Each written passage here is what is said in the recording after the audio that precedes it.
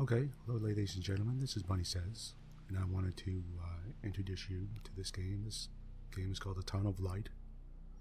Now this has a particular interest to me. I've been looking at it for a while and checking it out, and I got it on sale, so I wanted to, give it a shot. It's a walking simulator mostly. Now, if you're not interested in that type of thing, there may be some interest to you in the time period and the place, the setting, that type of thing. Now, let me explain that. Apparently, I haven't played this yet, so I have no idea. But from reading the description, it takes place in the 1930s in Italy, and a young girl, I guess she's 16 or 17, is put into an asylum, an insane asylum, for dubious reasons, it sounded like.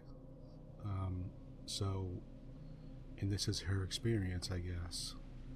And so I thought that would be,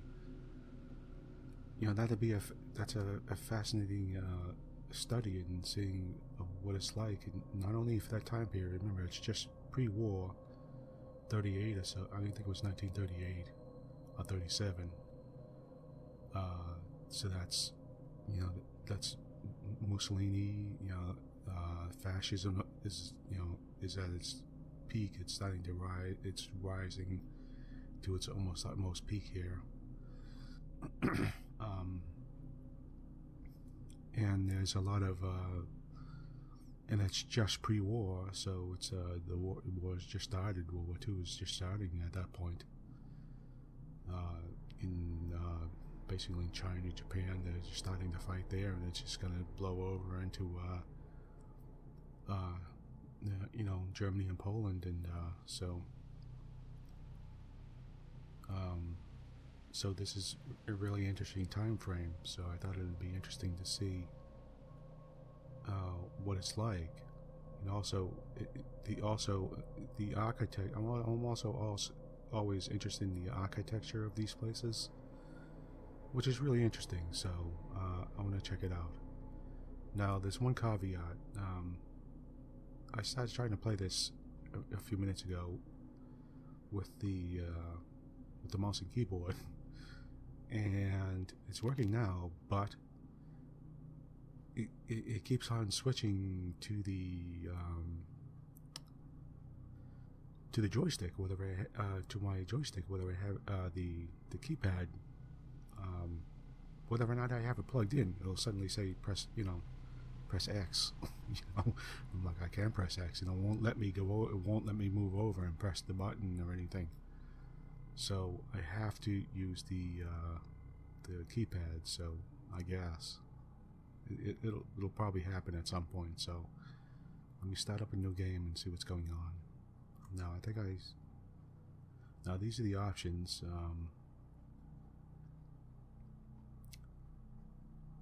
Man, there are a lot of options here. There's a lot of there's a lot going on here. Okay, but let's just keep it as default, and let's start a new game.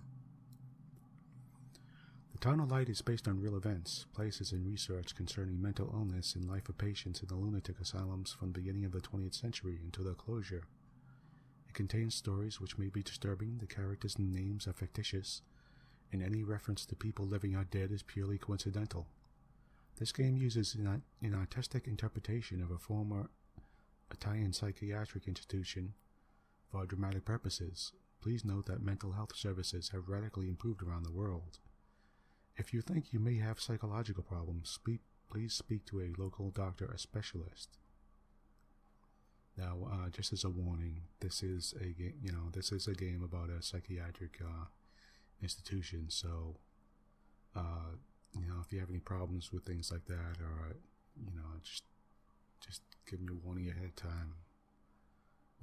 Please, take care of yourself. Don't watch these things if you don't need to. There's no reason you need to see this. You could skip it. Watch something fun. Go watch my Minecraft or something like that. Or go watch anything else. Okay, Volterra, 1942. What's So that's happened? the height of the war, World War II. What is this place? Maybe I'm dead. I can't see any light. Maybe I am dead.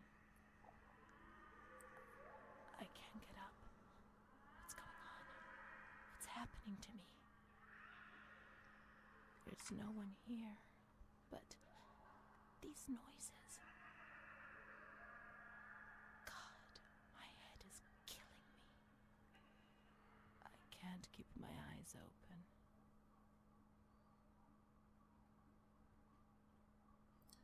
Reality fades away and my skin is gone. Every breath of wind is excruciatingly painful. I'll turn the volume up a tiny bit in a second. It sounded a little low to me. After this loads up.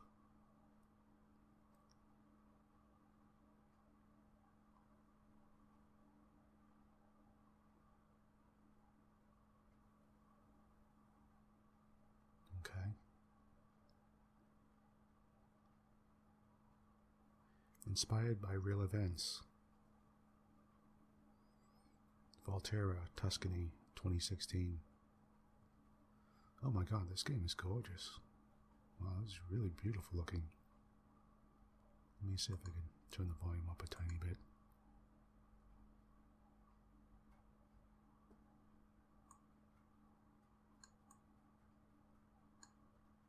I remember it was really extremely high. It was like people were screaming and everything. It was disturbing. So, okay, let's just. Okay, I guess. Oh, what's this? We have.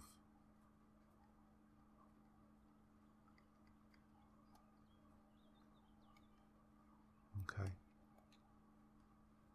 What's this down the bottom here? Could I change places? What's going on there, down that bottom? A to open, close, use. Okay. If you don't know by now, I'm not particularly great with the controller, so please forgive me. I wonder if I could use the. Yeah, I can use the mouse and keyboard. Okay. I'll use the mouse and keyboard for now until they tell me I have to switch. Okay. Ooh, there's a bit of a lag with the mouse and keyboard. That's weird.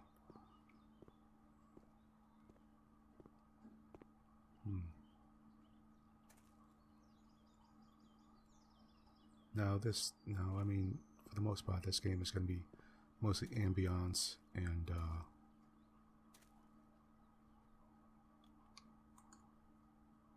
oh, okay. Oh, okay, the round dot means you could do something. Alright. Toggle flashlight, gotcha. It's going to be a lot of ambiance and, mood, you know, I imagine.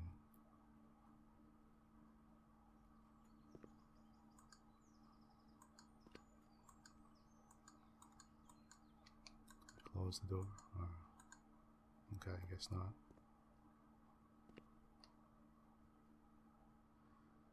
Wish I made that dot a little bit bigger so you could see stuff and tell what you're looking at. The little dot, the little tiny white dot in the very center there is when it turns bright a little bit, that means you could do something.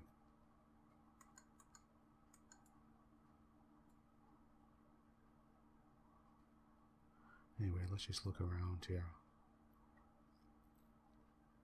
Walls peeling, pallets all over the place, radio. See how the dot is now? It's bright. Wow. Old radio. I used to have a radio like that actually. Well, not exactly like that, but sort of like that. Is there anything in the back? Can I see the back? Is there anything right in the back? Nope. Okay.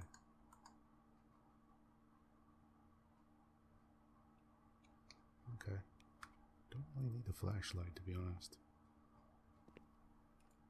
What's this all about? First food rationing improvements. On April 20th, bread rations increased by 50 grams per day. An extra kilogram per month of soup production products. Agricultural laborer treatment reform and extraordinary marmalade distribution. An extra kilogram per month. It's 2 pounds of soup per month. It's not a hell of a lot, is it? 50 grams of bread? Really? Incredible anti-aircraft victory. 159 aircraft shot down in 24 hours by the German Continental Air Defense.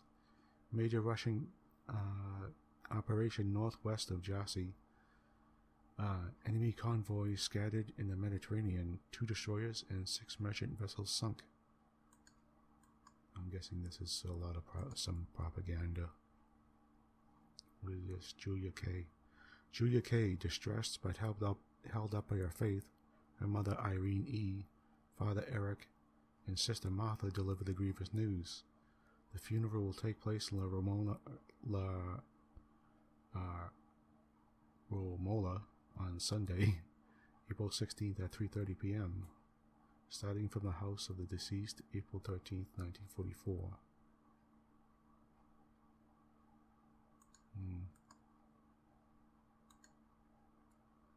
Fierce murder in San Casciano, April 14th, 1944. Julia K., a woman from a respectable family, was brutally murdered near her home. Wait a minute. Police are investigating possible political motive emerges. Okay. Wait a minute. First murder is Julia K., a young woman from a respectable family, is brutally murdered. Okay, what I say? Julia K., distressed but held up by their faith. Oh, Julia K. Distressed but held up by her faith. Oh, I thought it was Julia K. was distressed but held. Julia K. Distressed but held up by their faith. Her mother and Irene E., Father Eric and Sister Martha deliver the grievous news. Okay, alright. So Julia K. has been murdered. Apparently. Oh, the fridge opens. Anything in there? Rotten food, it looks like. No. Nothing good.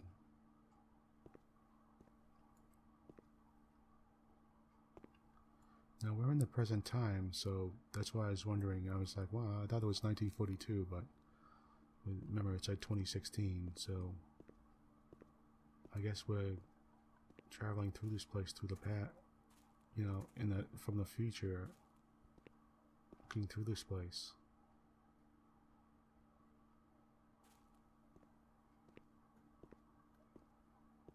I wonder if they could actually visit here. This would be sort of, well, it wouldn't be interesting, it'd be sad, but I guess I can't go there. But I mean, historically, you know, and architecturally, it'd be interesting. Now, I know, I know a lot of these asylums, especially the very, very old ones like this, were usually built on, usually built on like a self-sufficiency. I wonder if these move. Oh wow, it does. Oh, I'm kidding. They were usually built on sort of a self-sufficient model where, because back then it was, say it was built in like 1920, 1910 or something like that. You know, other than like, they would have all their own stuff. You know, they were expected to. They would have their own dairy farm. They would have their own. They would have their own butcher and their own stuff like that, because they were usually away from areas. You know, they were usually away from whatever you know, basically from the city. You know, they were sort of further out. You know, So they couldn't, it wasn't practical for them to just, they couldn't just go into town and grab some eggs or something like that, bread or whatever. They would have their own bakery, their own butchery, they would have their own cow place, their own pigs, they would grow their own food, they would have a little farm. Places like this, look at this. You can see they have, they would have stuff like this, pots and plants, they would grow flowers, and the people would work there. The people would generally work there,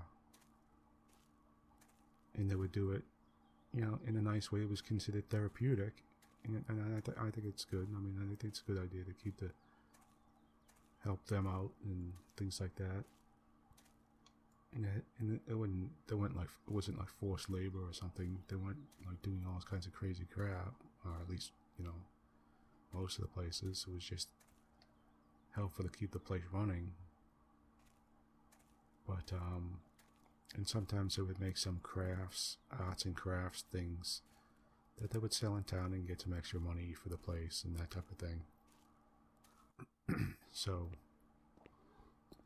generally the old places were considered, were built on there's a certain guy, he's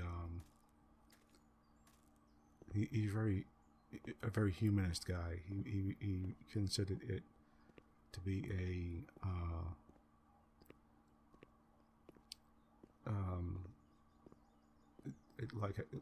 he considered it to be like like people should be treated humanely, and that the places should be a natural outgrowth of like the environment around them. So in other words, they should be near nature. It'll help for patients to be near nature and to be in a calm, relaxing environment and that type of thing.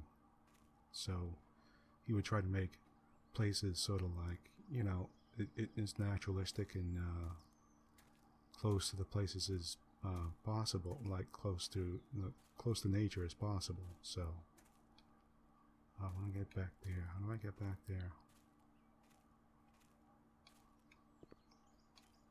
So it's interesting to see and it was built on old architectural design like that. So it's very interesting to see the old design. It's quite interesting, actually. How do I get out there? Oh, I have to go around too. Okay. Can I run? No, I can't. Okay, I have to go around, I guess, here. But, oh, I can't. Can I? I can't. Okay, how do I get over there?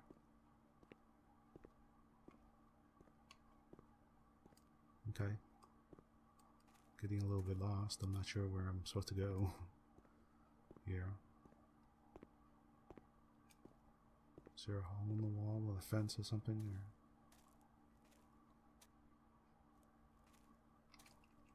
can I sit? Oh, I can. It's very nice. Okay, get up. Am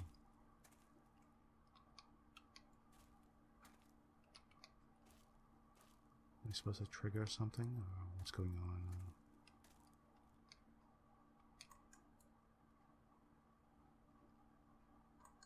Okay.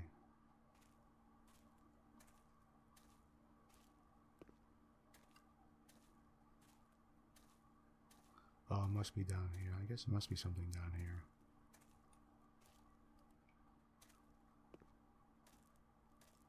Otherwise, I'm just wandering around. This looks like a greenhouse. Did I miss something? Or I was so busy talking, I wasn't looking at the little light. Yeah, I see they made their own boots and stuff, and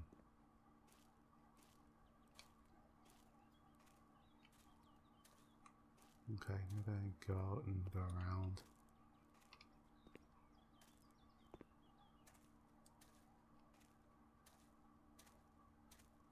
I guess. guess. I mean... Oh, okay, yeah, there's this place, yeah.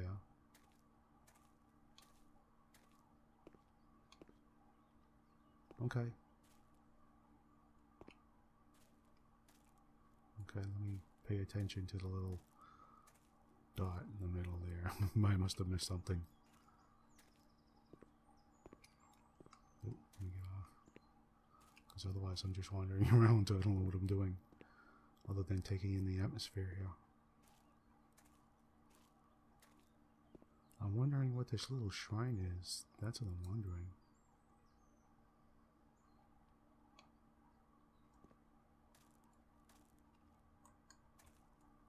This looks rather interesting.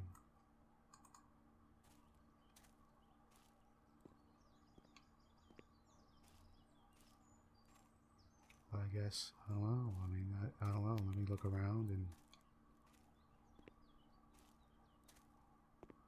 I remember hitting something before and something happened.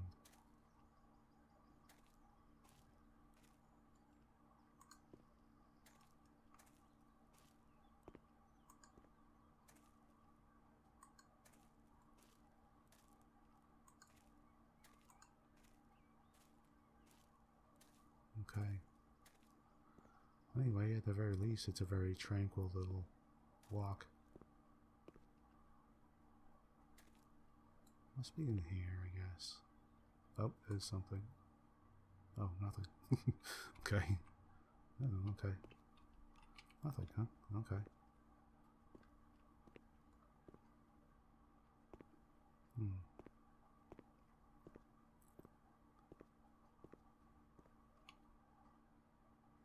Must have missed it, I guess.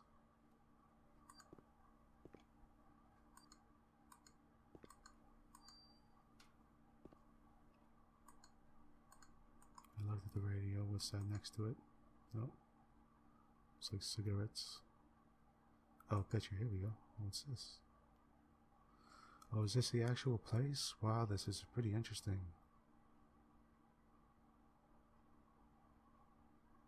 Oh, wow. I wonder if this is the actual place. This would be... Wow, this would be really stunning. Does it say anything? See anything on the back? Oh, it's not letting me turn it around. Oh.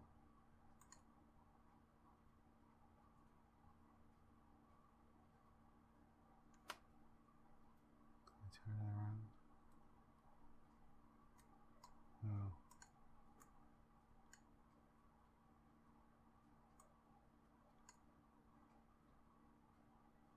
Oh, won't let me. Okay. It's beautiful buildings, beautiful architecture, you know, it's like really nice. These places are usually pretty built, the early ones are built fairly nicely, you know, they're like they had like a grand design to them usually. A fairly nice design to them.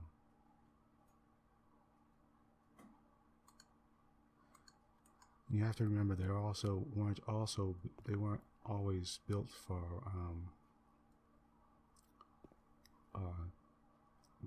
mentally insane patients. They were also built as you know, places for people who are sick, who are very sick. Usually people with tuberculosis and things like that. So it wasn't just housing like insane people. It's housing people who were gravely sick as well. Oh, is that all? That's all I had to do all that time.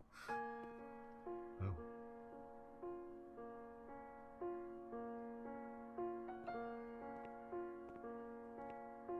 Interesting. I don't like that icon, but okay.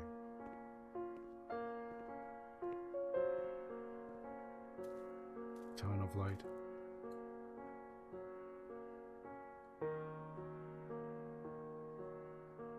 I imagine the name, the Town of Light, is like ironic, but I wonder if there's a specific reason why it's called the Town of Light.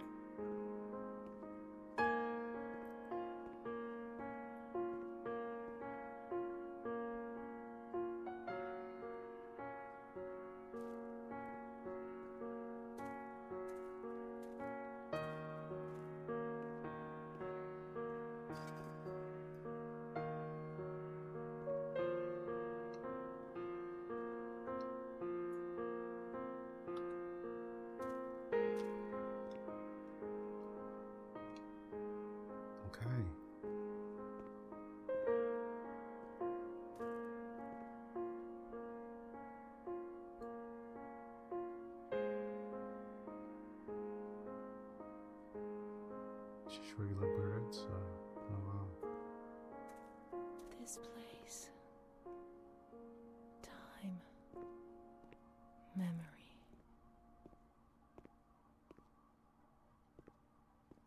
So this was the woman that was here before, I guess. Just want to look over here for a minute. Oh, this is that stairway down, huh? Oh, this is that place in that picture. There was, yeah. Wow, how different it looks now. What a shame. You have a nice building like this, you could fix it up and turn it into something like a hospital or something nice, you know, like Shakot or Chakot. I don't know. Okay, well, I'm gonna keep this these files to a half hour, so before we head inside, we had enough talk there and had a nice look around. I'm going to stop here, a tiny bit early, and we're gonna enter Shakot and see what's going on. Look at the windows; they're all bricked up and everything. So we'll do that next time. So I hope you enjoy this journey. I hope it's meditative a little bit, peaceful. I want to try to keep it that way. And I hope it's not too, you know, depressing or anything. So I hope you join me again. This looks interesting. To me this is interesting. So I want to see it.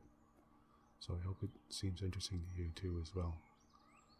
As Bunny says, thank you for joining me, and I hope you join me again for the next episode. So goodbye for now.